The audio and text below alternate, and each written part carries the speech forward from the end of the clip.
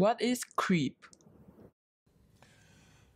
Concrete might seem to be a dry material, but in fact it contains moisture and water vapour within it.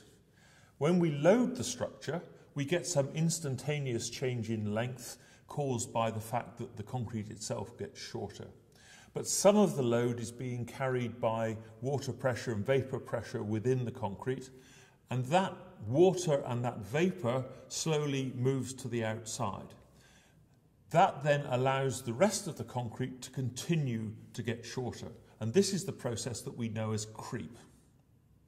What is the impact of creep on pre-stressed concrete beams? Well, pre-stressed concrete beams have a steel wire running through them, and this extends relative to the concrete. If the concrete gets shorter, the wire gets shorter as well, and this has the effect of reducing the force that's applied to the concrete. And we have to allow for this when we design pre-stressed concrete. The early attempts at pre-stressed concrete failed because people did not appreciate that creep was going on.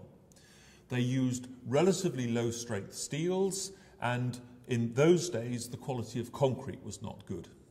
This meant that they got quite a lot of creep, and this caused the relatively small amount of extension of the wires to be lost, and they lost the pre-stress and it didn't work.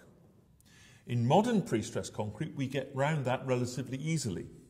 We use high-strength concrete, which tends to creep less than low-strength concrete, and we use very high-tensile steel cables because these extend more than the reinforcing bars would. The effect of this is that even after the creep has taken place, we have most of our pre-stress still remains. And typically, we have about 90% of our pre-stress still in place once creep has happened.